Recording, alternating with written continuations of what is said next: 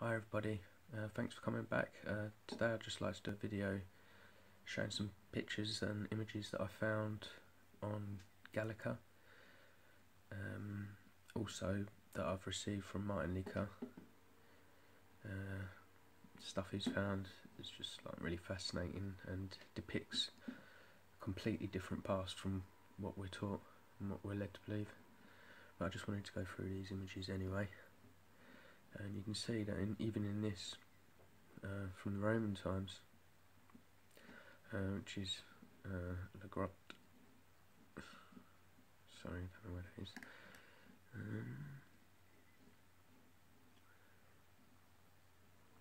Giote, I don't know if I say. But no bit of detail is missed, other than the plaques, of course. Everything is just impeccable, you know. Crazy, and I've got loads of pictures to go through, so I will just go through them quite quick. But I mean, hundreds of years ago, this is a bronze sort of thing. Hundreds of years ago, when we had horse and cart, how is it possible to build these kind of things and pump water without electricity? You know, history is completely different. It's just some of the stuff that was around then is just magnificent. Have been destroyed and disappeared. And like, even now with the vehicles and the technology we have, to build something like this, it would be so expensive, unbelievably. And this, you know, it's just massive. I know this, people can say that this ain't proof that these existed, but they're documented as best as a photograph in them times without an actual camera could be. And on a lot of the pictures you can tell that the scale is quite accurate, where stuff still exists. But see, on this, I mean, why would anyone want to build something so big where you don't even stand as tall as the foundations of it? You know, it just makes no sense. And they're massive. And what would be the purpose to us being like that? And this is what the Temple of Solomon looked like, standing within. But you can see the people here and the height of these arches. I mean,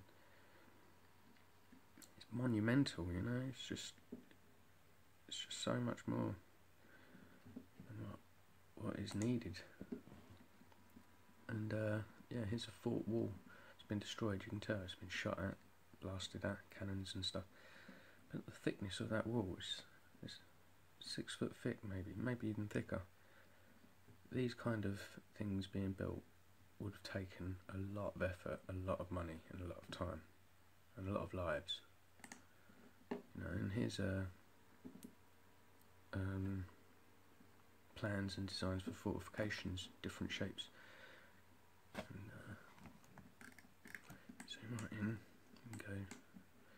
So you got the elevation of some, the irregular type ones, triangle type ones, square fortification, just loads of them. Noticed as well they've got like packs of cards there as well. I didn't notice that before. There's loads of different designs of fortifications, and this is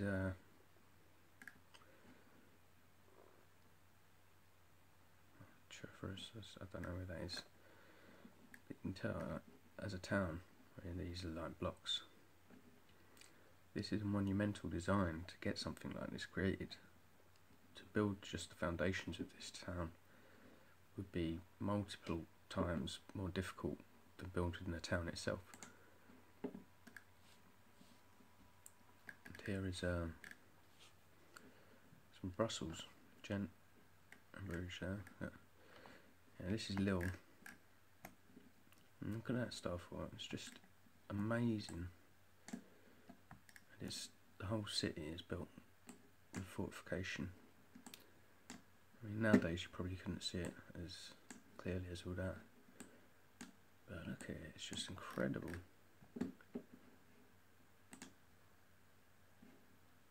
And this is Strasbourg, and that's the citadel, and you can see around the citadel, the city itself, it's highly fortified as well. I guess this is plans for a new section.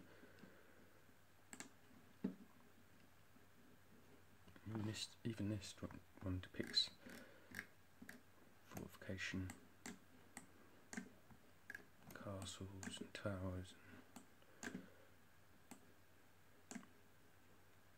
You know, all this would have been so much more difficult to do than building these little houses.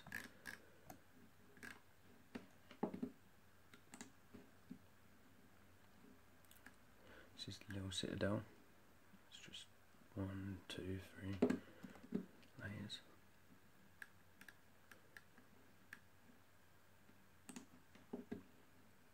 There's little, so there was the citadel we just saw, and there's the extent of the rest of the city and all its fortification.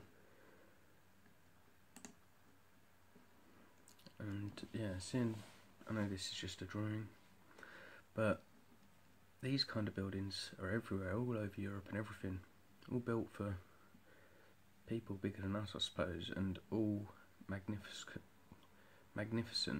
with moats and stuff as well even.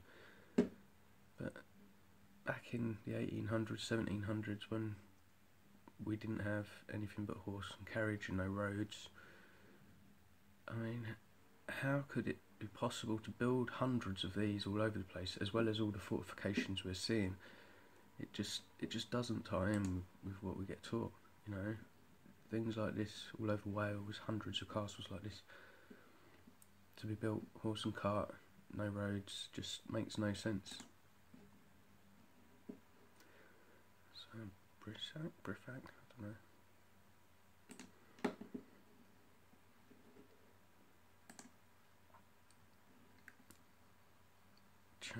Charleboy. There's thousands of forts all over the earth. I kept this one in because it shows like royal fame passage in a year, and looks like they're going out to conquer fortifications. There's loads of information on that.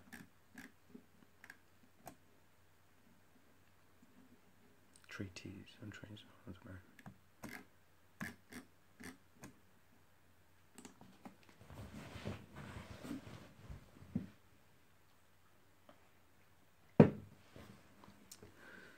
It's just amazing. This one looks like this fort might be going into the ground.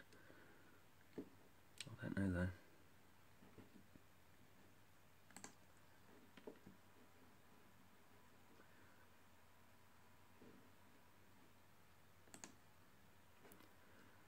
And yeah, you look at structures like this where it's just all outside, pillars holding up massive plateaus or whatever. It just makes no sense that people from 1800s and earlier, without technology we have now, with power, like electricity, like we're taught in school, it just seems to me impossible that all these kinds of things could have been built. And these kind of fortifications everywhere.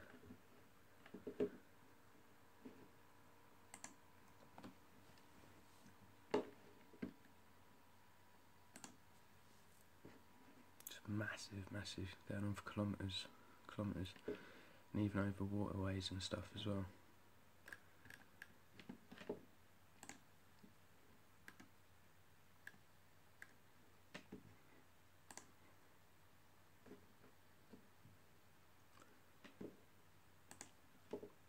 And the world must have been completely different to what we're taught.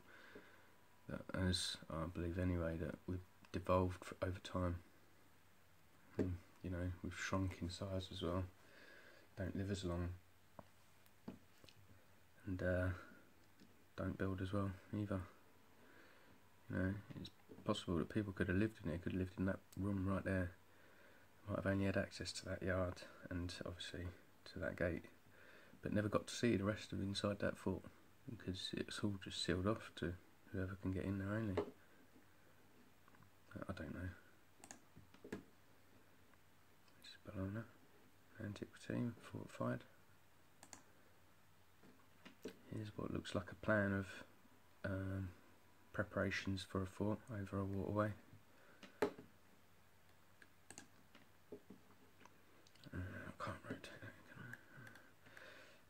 mean, if you see these pillars and the size of that person, what would be the purpose of someone hundreds of years ago, that big, or a group of people that big, building something with pillars that big, that wide, and that heavy? Why would you need to hold that up? I mean, it's just, with that much strength, it makes no sense. It just seems impossible to me to be done.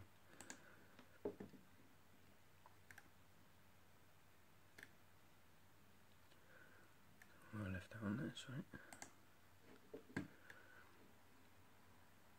This kind of like shows a reset, how certain ones that have done well can be fed, and how others are left to the servants. Martin showed this image about a month back. It's really interesting. It's got a lot of information on it.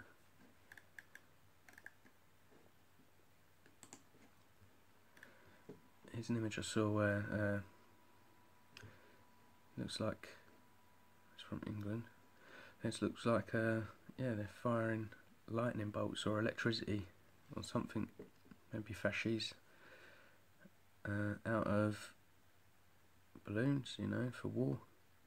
And look at that boat, there's like a volcano on it. It's incredible. That boat, a building on it, a tree on top, another one over there. Apparently, yeah, that can hold thousands of people on it. The story is when that was built.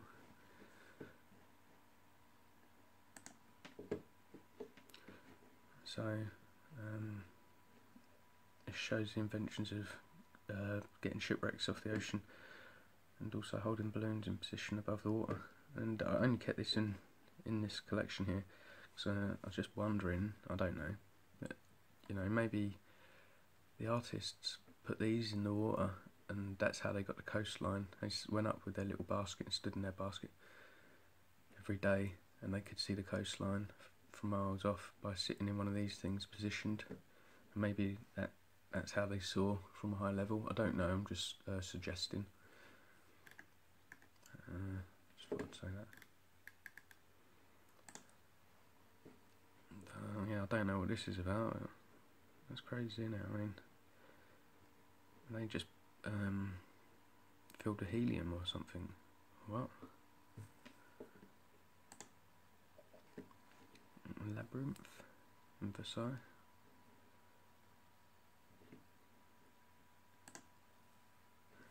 Yeah, this is a whole book, but grand art of artillery in the Roman times. They had rockets. You know, it's crazy. And if Romans were 2,000 years ago, or ended 2,000 years ago, like we're told, you know, how do they have all this?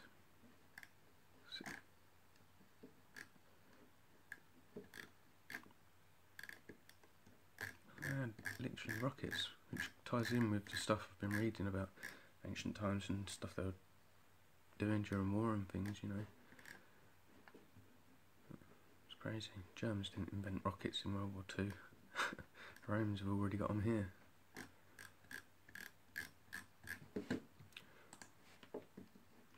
Here's a cometarium, which made me think a bit, you know, considering that the Earth is on plane. You know, if that did represent the second heaven, and that's where they're all coming out of, they do all seem to appear, not all of them, because I see that one don't go start or finish from out here, but a lot of them do kind of start from out there and either end out there or disintegrate in.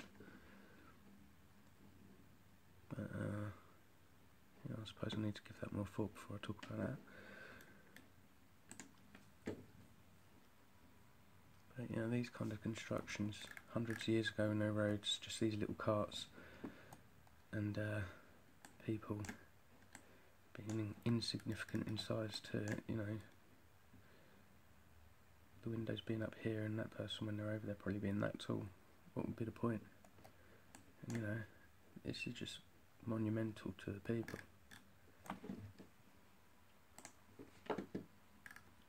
I kept this on because this depicts a comet from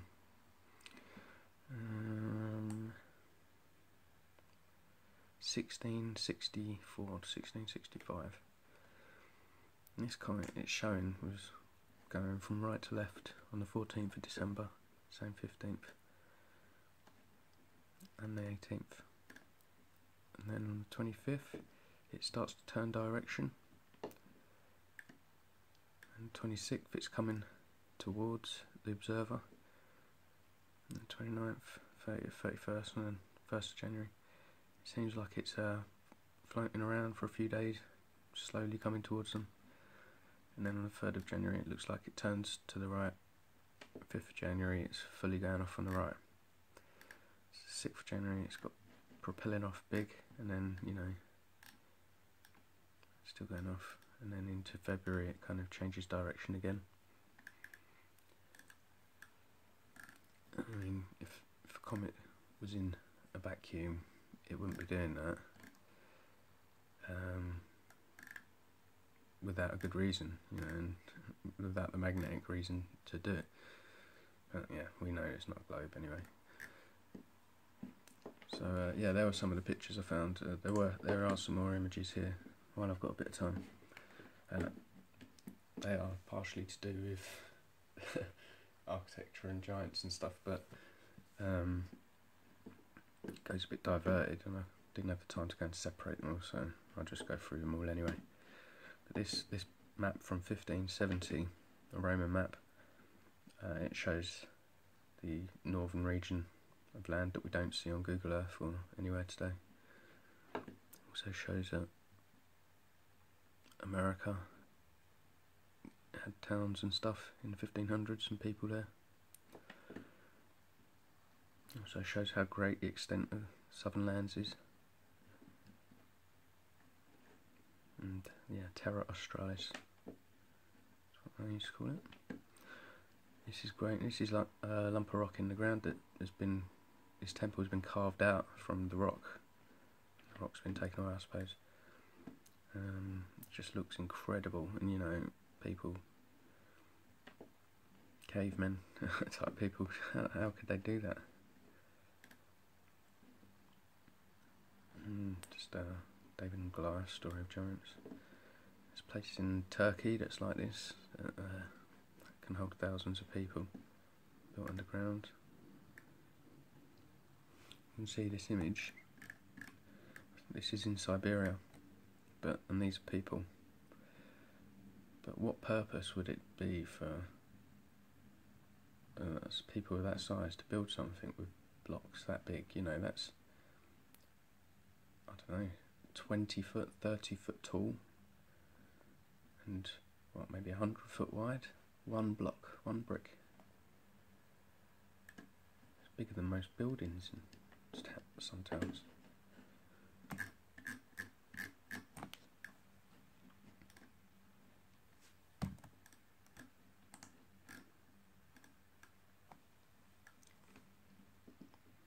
It's apparently Goliath's bed, showing that he's probably about twice the size of a normal person.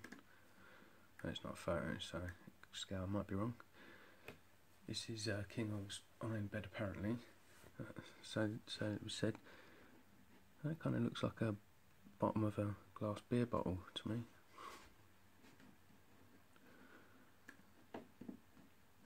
Here's a picture of a guy with an angel, and then us little people serving him. Another depiction of a giant baby eating cows as snacks.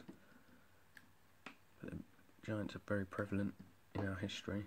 You know, people cutting up the fish, the birds eating the dead giant there. It's a holy one, visiting with the dead. And that's disgusting, but a giant eating people.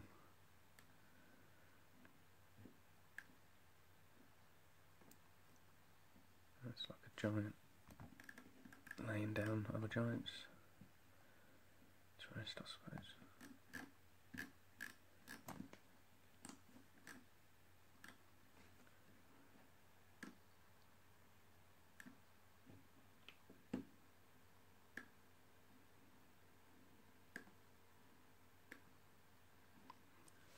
these kind of fortifications, I mean, for anyone to, any company, building companies, give a quote to do that now, you know, they would have the biggest smiles on their faces in the whole world. So they would probably be some of the richest men in the world for building. You know, this town would owe a lot for this kind of fortification. It's probably why the last reset took so long to end, because it's a lot of walls to break down, you know.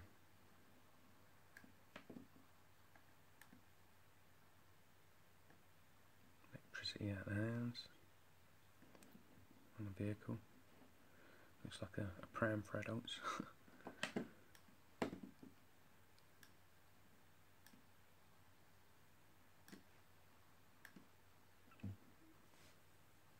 The Northern Lands, this is 1594. Shows the Northern Lands. Above the Arctic Circle shows America. And lots of towns, people living there probably. Like the Southlands being massive as well.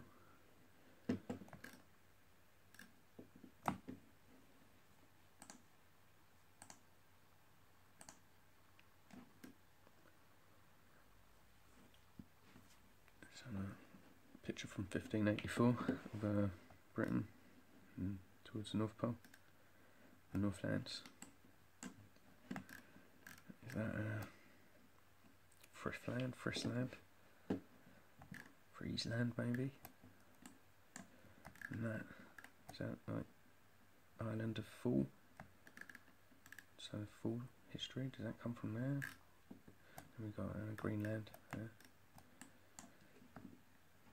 Is that Iceland over there? Or is that Iceland? I don't know.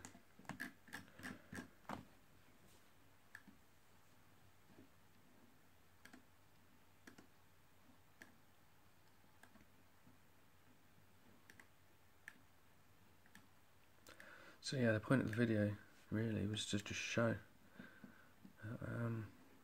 yeah, some of the things that I say that might not sound right,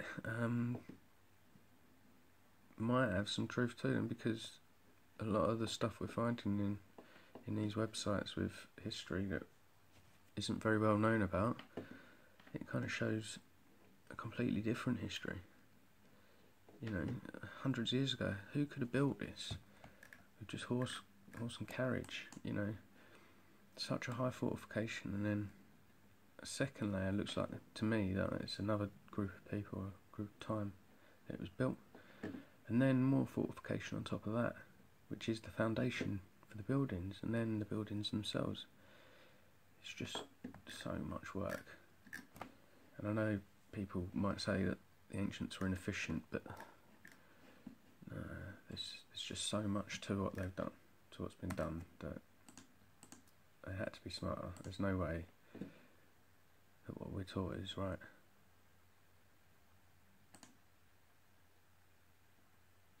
I think that's a boat. No, it's a bird, sorry.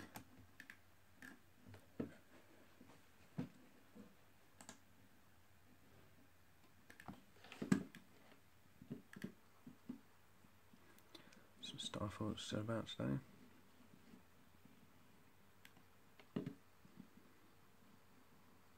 Okay, what was that? But all these everywhere, and fountains for people with no power. They did quite well, eh?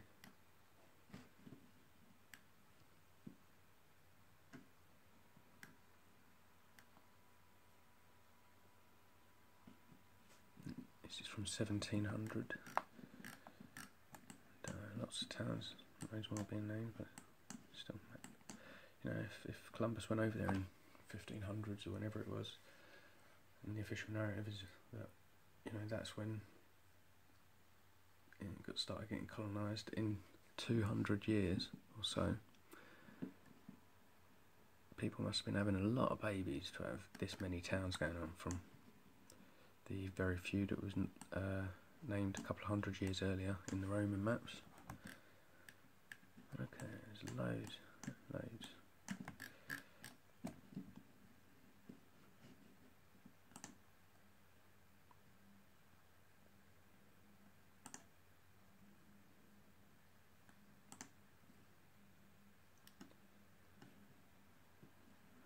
simple design of a starfort.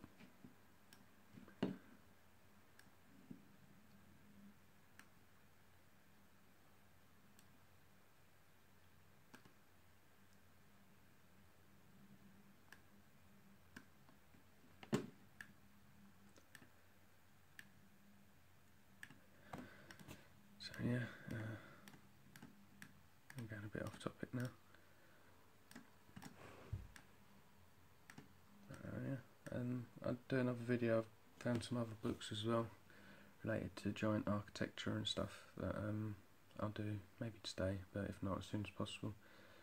Just showing that there's just no way that we did it. These buildings are just way beyond the ability for us to be able to achieve them. I hope that was interesting enough and some of them images were good. And yeah, I'll do the next video as soon as possible. Thanks for watching. God bless.